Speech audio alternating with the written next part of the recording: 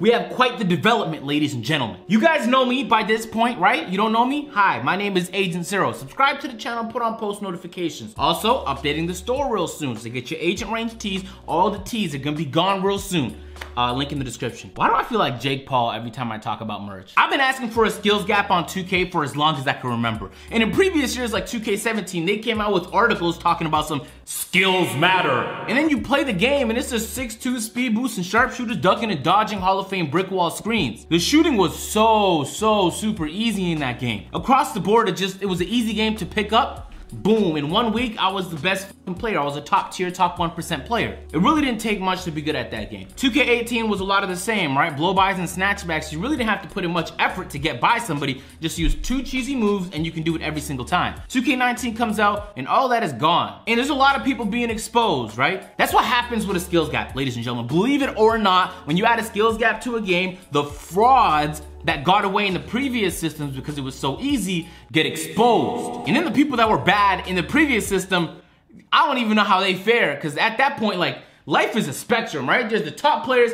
then there's the worst players, and somewhere me and you are in the middle. But there's been a new development. Flawless put out this tweet and it was of people ducking and dodging. They didn't want to play him because he was a high overall and a high rep on the park. Ernie responded to that tweet saying, people that complain about this are so dumb. It's not our fault that 2K doesn't have a ranked park. The closest thing is stage, so go play that. I don't want to play Elite 3s that have 50 and 100 games and stay at home all day and play the game. Stop crying about it. And they're both kind of right. Imagine being a very good player, and because your overall is shown to everybody, they could easily search up your record. They're not gonna wanna play you. They know they're gonna lose. Maybe they care about their record, or maybe they just don't wanna be embarrassed, or maybe they just don't wanna break a controller trying. And then meanwhile, you have the try-hard players can't find any games because everybody is too scared to play them. How do you win? So a lot of what I've been hearing is like, maybe you can separate the parks and make it like skills-based matchmaking so you can divide the good people and the bad people. But can't I just have a bad friend and join through him and then annihilate, do drop steps, reverse windmills,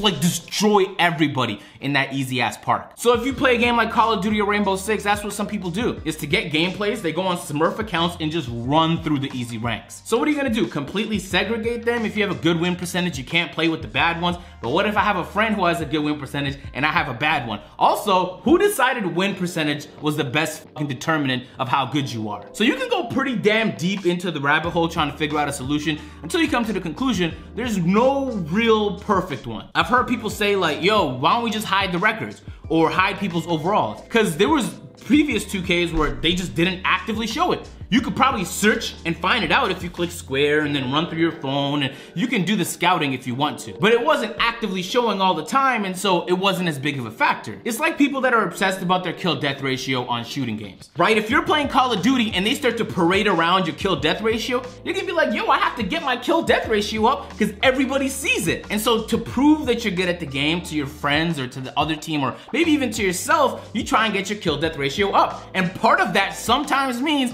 doing dumb shit like not playing the objective, because you have one objective and that's to prove you're good and not really win games. I've played games of Rainbow Six where a guy refused to go to the objective because he's like, I would have died anyway. They had 4 people. It was 1v4. I was like, you're a whole bitch. Not half a bitch and then you're this half. No. Entire fucking full bitch. You are an entire one, my guy. So maybe that'll work. Maybe if you hide the records and hide the overalls, but that might hurt the incentive to someone wanting to grind, right? Part of grinding, showing like a streak on the park or having a 95 overall 1 month into the game's launch is flexing, to say like, yo, this is what I accomplished. I'm fantastic at the game. For example, in Uncharted and Rainbow Six, you can't see the rank of your team or the other team until after the game. Maybe they did it purposefully because they didn't want people dashboarding or quitting in ranked matches to avoid good competition to keep their stats up. They make it a point in both of those games to hide that stuff, because if you start to show it to everybody before and after the games, yes, you're kind of flexing your muscles. I'm a diamond player in this game, I'm a diamond player in that game, that's cool and all, but then people aren't gonna wanna play against you. If I hop into a lobby in Rainbow Six and it's full diamond squad, I'm leaving. I don't even want to partake in that massacre. Can you imagine these PC tryhards get a hold of me in a diamond lobby? Yo, it's over. And that's how some of these people probably feel on 2K. If I see a 95 overall and I play the game casually, right? I never really got serious into the game. I'm just trying to kick it with my guys. Why would I play that guy? There is no reason for me to play him. Now, sure, 2K can hide the overalls and the records and the streaks, and I might get tricked into playing him. Maybe he's not as good as I thought. But then you can get frustrated playing any game to the point where you just begin scouting everybody. Because whether you want to believe it or not, 2K is an inherently unique game. There's no real thing in the gaming industry like there is the neighborhood in 2K19. But I think I have a solution, one that works for most people. So we just experienced the Ruffles event for the first time yesterday, and I only played a couple games of it because I woke up late and I wanted to get some gameplay, but it looked pretty fun. Now I heard it was super laggy though. We gotta fix that, 2K. But that's not the point. The point is, I feel like 2K already has everything they need to solve and fix this issue. Tryhards are having a tough time getting games, and bad players most definitely aren't trying to play the tryhards. So what do? Well, you guys you know the answer, because if you play any other video game, they all implement it, of course in different ways depending on the game, but they all have a similar system. Now, you heard me say it on the channel, I'm not no genius or some creative individual who thought of some fantastic idea. I just play other games, so I know what they do and what works. The answer is ranked, unranked. The playground, keep it the same, the way it is right now, unranked, right? You can kick it with your guys, relax, play, join this court, get destroyed, join that court, win a couple games, whatever the case. And exactly how they had the Ruffles event this year, you can make that the ranked part. And that's matchmaking. So you can relax with you guys on unranked playground, do whatever the f you want. But you can hop in ranked and then play people at your skill level if you want. See, there is a common misconception with people that don't play other types of games that when I'm talking about ranked, unranked,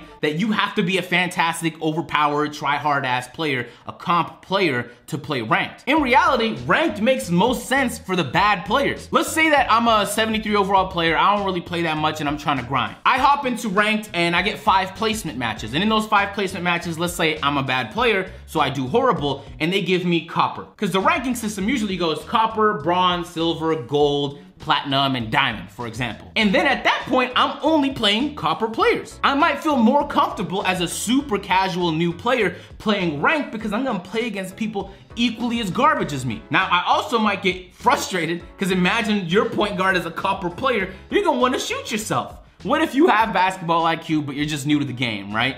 So that's why you have options between the two. It also makes sense for the try-hard players. But you can have ranked and unranked, and it really won't matter unless you have a real ranking system for the ranked playlist. 2K has a very preliminary version of that. Amateur 1, Amateur 2, Amateur 3, Pro 1, 2, 3, Elite 1, 2, 3. But you never know how close you are to the next one, and I'm pretty sure it's impossible to go down. It's not a ranking system if you can only go up. It literally does not make any sense. If I lose enough games on Tekken, I'm going down a rank. And then I have to win even more games to go back up to where I was. Same goes with Rainbow Six, same goes with Uncharted, same goes when I used to play SOCOM. When I used to play SOCOM, I'm being super serious. If I lost 3 games, I was going down a rank. I had to win around 15 to 20 games to go back up. So I really had no room for error. But that also meant that anytime somebody in a lobby saw my rank, they knew I was a baller and that you really didn't want to mess with me. Now, in most ranking systems, the biggest determinant factor by far is wins or losses. To the point where when I play Uncharted or Rainbow Six, you could have the greatest game of your life, my guy. You could have dropped 17 kills in 6 rounds of Rainbow Six, and if you lost the game, you were going down in rank. That's just the way it is. You have to win. So that often means, that this also goes for games like Overwatch, etc., that sometimes you can get carried to good ranks if you're playing with good players. That's not the point. The point isn't how you have a fair ranking system. That's for 2K to figure out. But you can divide people in that way without actually segregating them. You give people options. So now the casual players have an option to play with other casual players or just shoot their shot and relax in unranked. On top of that, if you do my proposed solution, there's no real significance to your unranked playground record anymore. And so people will stop being so afraid of playing these really good players or playing with really bad players on their team because they're worried what it's gonna mean for their record. Because the reality of the situation is, if you have a bad record, it's gonna be tough to convince somebody to play with you. Now, honestly, I don't have to deal with that issue because I have the YouTube logo on my head and my face scan is super realistic and people hear my voice and they know my username. And so I'll be playing, I can literally walk in any park and I can play with the best player. 99% of the time, they'll be like, all right. Even if they have a squad, they will literally leave their squad to play with me. And then I'm sitting awkwardly in the call, like I'm just not ruining a friendship or something like that. But obviously not everybody has it like that. So if you walk in, you don't have nobody to play with, but you're playing unranked, you don't really care if you lose. I could lose a million unranked games in a row on any game and I literally would not care. It's unranked. It is literally warm up for ranked, for me. Now, keep in mind again, 2K is a unique game, so you don't know how it's gonna play out. Listen, that's all I'm saying, ladies and gentlemen. I've been saying it for a while, and Ruffles, they literally have everything they need. Ruffles, you walk in there, you stand there with your team, all four of you guys look up like this, and then you match make, and you play a game. And your Ruffles record is separate from your real record. So if you play 15 Ruffles games and you win 5 of them, you were 5-10. So I was playing a couple games, I just thought to myself, like, can you imagine if instead of calling this thing Ruffles and having this whole event, they made it 3v3 and they just called it Ranked Park. And they had leaderboards and stats that they measured up so you can see how good you are compared to the next guy. And they had weekly or monthly events and tournaments. Can you imagine? That's just the fucking start. Can you imagine how far they can take it? And then it also gives them an opportunity to do private matchmaking where you can walk into that Ruffles style arena and then send a key out to somebody else or invite them to your party, whatever the case is, and matchmake privately. So you won't have to worry about, well, what I have to worry about is people taking the squad spot and how do you get a park? All the parks are full. We have to beat this team, then we'll play you guys next. We don't have to worry about none of that. I think it's not necessarily a perfect solution, but it's as good as you can possibly get. Because no matter what you change about the game, whether you hide the records or you hide the streaks or you hide overalls, whether you want to segregate the different parks so bad players play, but you don't have ranked on them, or you just want to segregate for the sake of, someone's gonna be mad about all the possible solutions. There's gonna be some sort of anger, some sort of resentment, because people like the playground, believe it or not. It's the most played game mode. Anytime you want to make a change to it, you're risking taking away what people loved about it. It's what Fortnite did to me. I loved a lot of things about the game, and the more they changed it for the sake of, they started to take away the shit I liked about the game. And of course they give you new reasons with all those changes, but I really miss double pumping guys in the fucking head and not having to worry about an insane delay, or now you can't one shot with the double pump anymore, and now I'm not playing Fortnite no more. I think this solution is a lot better than what we're seeing right now, and it's people like Flawless putting out tweets saying, stop being a play better people and get better, bum. Or Swante saying, ha ha ha ha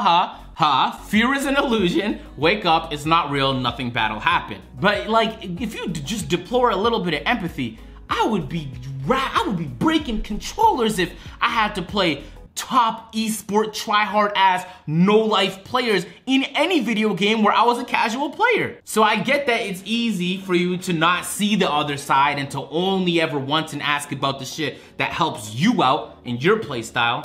But life is all about balance. A skill gap is a good thing, ladies and gentlemen. It gives you something to work towards, but at the same time, you have to put people in an environment where they're actually able to work towards it. And getting 22-0'd on the twos by a bunch of try-hard-ass pure shot creators, ducking and dodging brick wall screens, that shit is not fun, and it definitely isn't helping you improve. Also, 2K, for the sake of improvement, just allow us to change our animations in the My Core. Who took that away? Like, that's the one place you're supposed to practice. I gotta leave the My Core, change my animation, come back in like this, just to practice. You know how long that takes? That's where I stand, yo. Let me know what you guys think about my proposed solution. I'm not gonna say I thought of it on my own. Literally just stole it from all the video games I've played growing up. If you guys enjoyed the video, drop a like, click on one of these 2 videos. I know you missed one of them. And if you don't click on it, you're just lying to me. So don't do that. I'm gonna catch you guys in the next one. I'm out. Peace.